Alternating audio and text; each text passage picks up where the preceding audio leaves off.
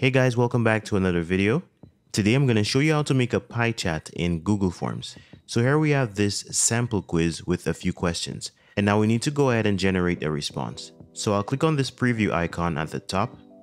And from here, I'll just copy this email address. And I'll paste it here. I'll add a few more characters. And for the name, I'll type in Thomas. And I'll enter some random answers to these questions. Let's make this one 12 and I'll click submit. All right, let's close this tab and let's go to responses.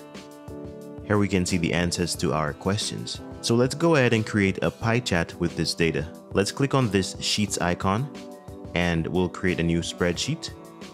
And now once this page opens, we just want to highlight the data that we want to present.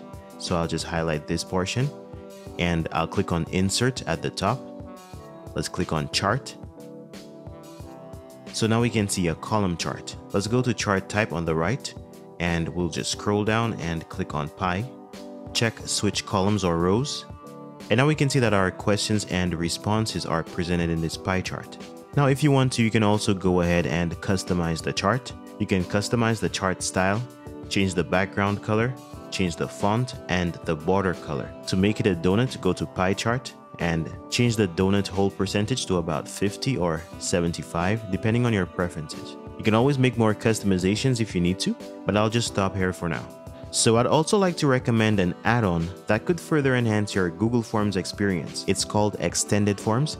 I'll show you guys how to install it. Let's go to options and click on add-ons. In the search, I'll type in Extended Forms. Here it is. Now we can go ahead and install the first result. I'll click on install, continue.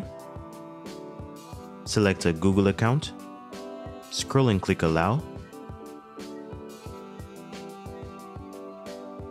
And we're done. I'll close this and I'll click on the add-ons icon. Let's click on extended forms, configure. So now we have the pop-up on the right hand side. Let's turn it on.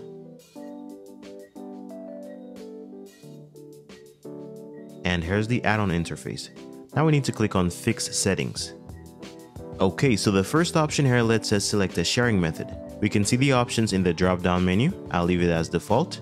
And we also have the option to set a time limit. Let's increase that to 2 minutes. Let's restrict attempts.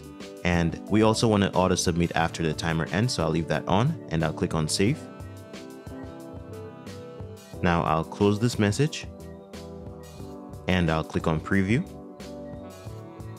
Let's click on Get Started. So here we have the timer at the top.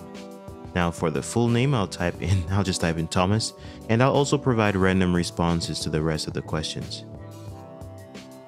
I'll click on Submit, and now I'll go ahead and close this tab to go back to the add-on. Let's click on Responses. And this is where we can view the responses to our quiz. If I click on Response, I'll see the answers that I provided. Okay, so we have come to the end of this video, and I urge you to go ahead and check out Extended Forms. I'll leave a link in the description. Thanks for watching and see you next time.